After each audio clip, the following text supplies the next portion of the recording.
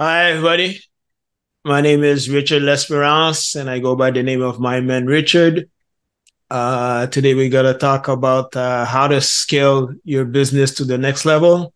And I have the pleasure to have Beate Chelette with me, and the growth architect. She is an entrepreneur and a book author, and she's going to give us some keys on how to scale our business to the next level in. So, Beate, please tell everybody who you are. Tell the people like a little bit about your story, and we'll start from there. Yes, my man Richard. I'm so glad to be here. Thank you for having me. My name is Beate Chelette. I'm known as the growth architect. I work with visionaries and leaders and help them to grow their authority and scale their impact. And what that means that I'm the person that comes in and somebody needs a plan, and I help them to map out the plan and then build the systems and do all the stuff that you need to actually understand where you're going. What is that strategy to get there? What are the systems that you need to build? And then how do you build your authority as the expert in doing exactly that? Okay. Tell us a little bit about your journey because you were in debt and then you sold your business. So tell us the process of your journey and where you are today. Yeah, so the process was rough. I am originally from Germany and I live in Los Angeles. So I'm an immigrant and I was a single mom that had to figure out how to run a business with no previous business experience. From in Germany, I was a photographer. I had a photography degree. I then realized I was better at the business side, became a photo editor, ended up at Elle magazine in Germany, and had the dream job at 23 and didn't really enjoy myself very much. And then decided to immigrate, come to the United States, and then built up myself as an artist representative and as a still photography producer. So always in the realm of photography. And then I was laid off because there was a big recession and he couldn't afford to keep me on. And over the next 10 years, I went through what I call my decade of bad luck: fires, floods, riots, earthquake, lawsuit, September 11th, and finally a tsunami. And I kept being hit with this big cast iron frying pan. Every time I tried to get up, there was another disaster. And these weren't like little things, these were huge things and a lot of stuff outside of my control. I lost $500,000 in one day when September 11th, when the towers fell down, so did my business. And in the lawsuit, I lost $500,000 because of a bad employee that got too close to a key vendor. And so I fought and fought and fought and fought. And eventually I had to figure out how to crack the code. And when I did, I was able to sell my business to Bill Gates for millions of dollars. Congratulations. Thank you. So how do you work with clients who want to sell, not sell, but scale their business? How do you, what's your framework? What's your framework? So my framework is the 5-star success blueprint, and it has, as the name suggests, 5 different steps. So if you're thinking about, bringing a business to market or scaling it, so there's really 3 phases to a business. So there's the first one where you need to grow. There's the second one when you have grown and you need better systems. That's when you scale. And then there's the third part. That's when you are potentially exiting the business, or you are merging, or you are then going to that next level growth. But let's just, for the purpose of this podcast, focus on these 2. So when you grow, you use the 5-star success blueprint. And when you scale, you use the 5-star success blueprint. And the reason it works, because these steps that you take a look at what it exactly is that you need to do. So I want to take you through this. When you have a business and it has a certain income, it produces a certain income, and now you need to scale up. You need to think about what are the different pieces that I need to do. It's like, think about it like a dough. When you take a dough and then you take your rolling pin and you make the dough further, and then you roll it and then you cut it into slices. You bake it and then you cut it into slices. So business is very much like that. We have to take everything that you do and we put it all in one place. We assemble the pieces, we pull it apart, and then we cut it into slices. And the reason you need to do that is you need to figure out what are the different entry points for your customers. You need to have a system for that so they can self-identify where they fall. You need to have a complete transformation journey that goes all the way from A to Z so that a client understands where in that journey that they are. And then finally, you need to be able to give them specifically the one product or service or solution that they need in that particular phase. And when that phase ended, that's when you move them into the next phase. That's how we scale. And as we are figuring out what these pieces are, now you as a business owner, you get to step into the leadership position. And it's like a marionette, right? That we pull up where suddenly, you see the head's on top and the arms are hanging and everything is in order. So now we're building the structure that you can be in management above and then figure out what are the pieces that need to service this slice of bread and all the pieces that are underneath of it. So that's what I help people with right now to understand, how does this work? How do I grow this? How do I scale it? And how do I make myself obsolete so that I get freedom of time and money? What do you see the challenges that business have when they wanna scale their business?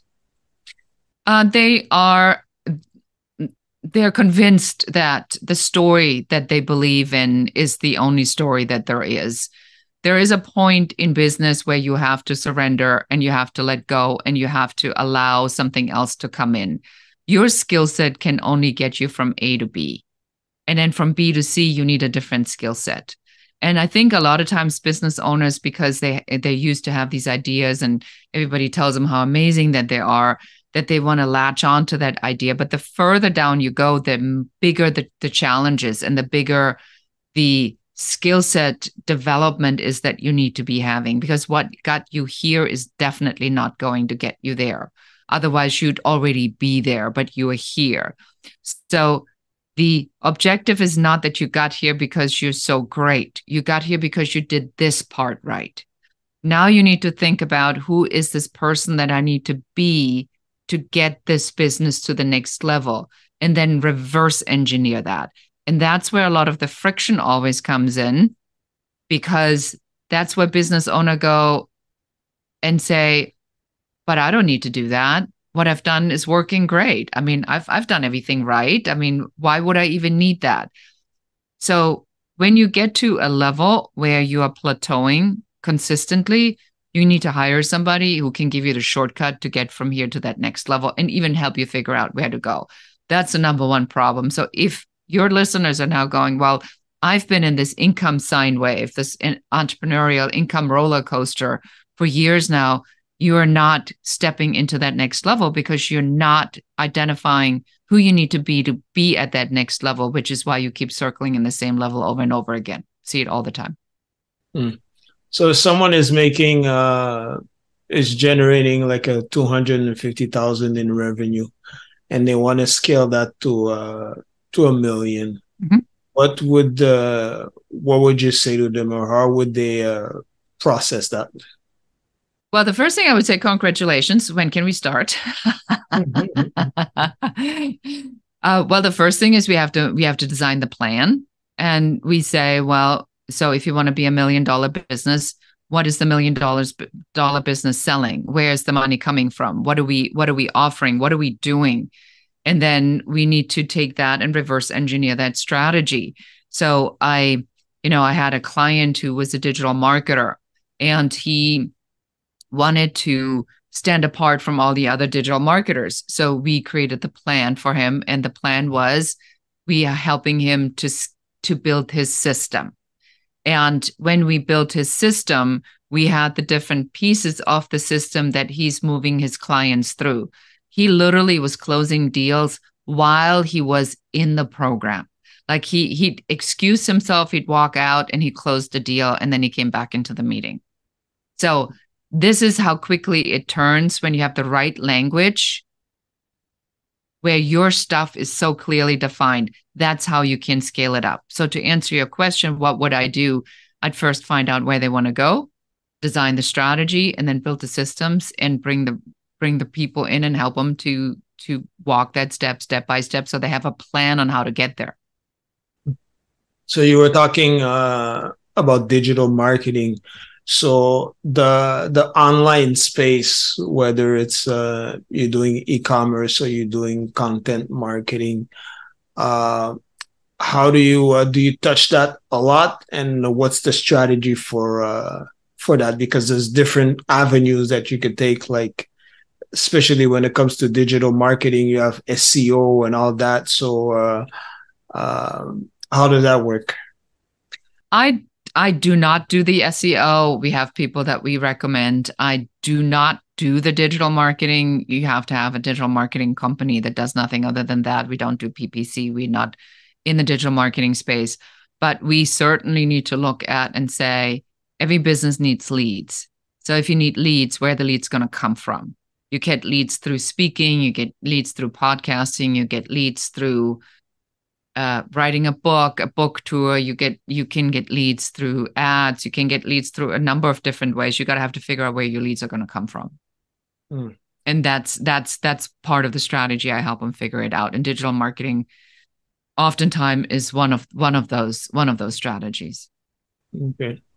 For brick and mortars, sometimes it could be limited to grow their business. What would you have to say about that?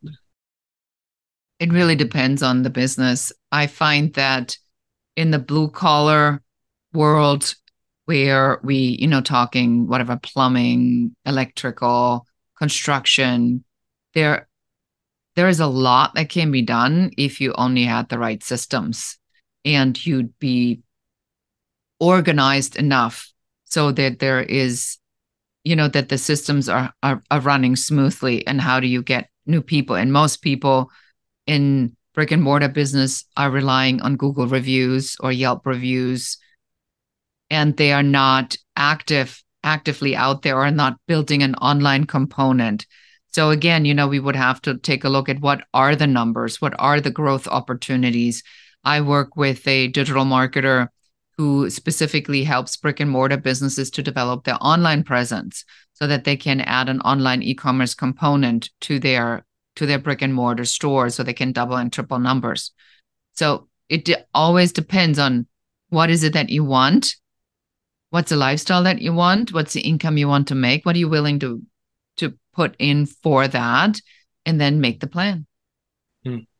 In a bad economy, when the economy is bad or there's a recession or we have the inflation situation right now, how is it? Because it could be really challenging to scale the business in those times.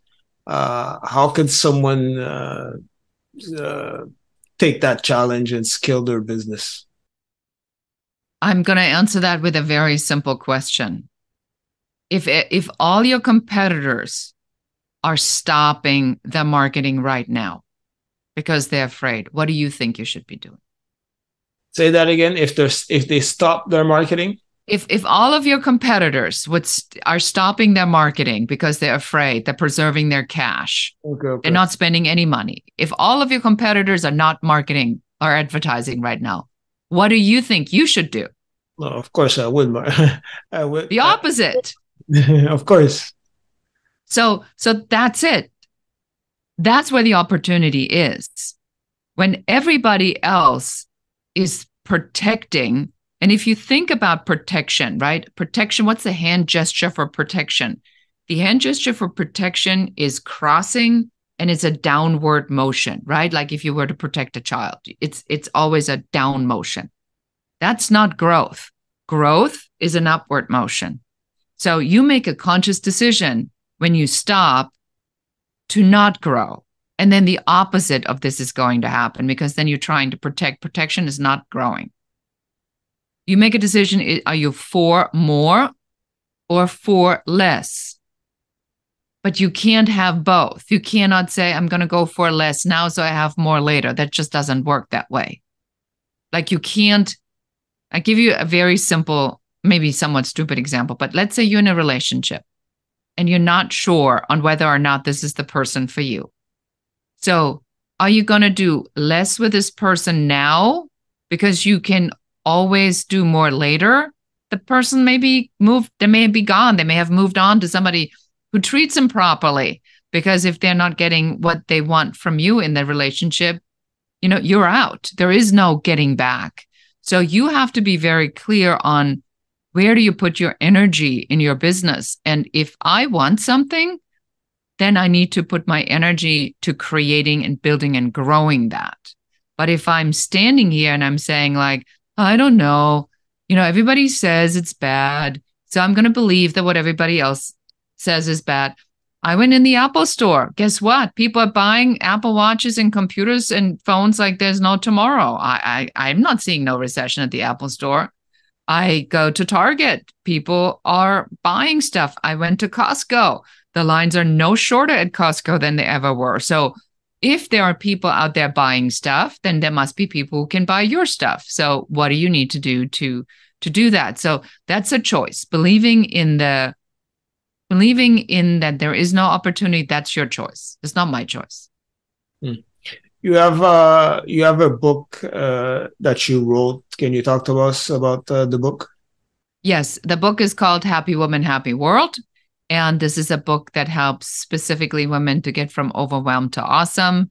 I realized that men have a code of conduct, that men's code, and I wanted to give women their own code, the women's code. And that's why I wrote the book, helping women to understand how to be a parent, how to be a working mom, how to not feel guilty, how to feel happy. And, you can get the book at happywomanhappyworld.com. That's when you get all the links on where you can buy the book. And what are some stuff that you're working right now at the moment? Right now, we are working on an authority platform building program where we help podcast hosts to take their podcast, and then they give us a podcast, and then we turn it into about 120 touch points a month based on the authority building ideas that I've had, because I find that a lot of people that are in the podcasting space do their podcast, but they're not promoting it as consistently and not in front of the right audience as much as they should. So we're building that service as we speak. Last words in everything we've talked about scaling your business to the next level?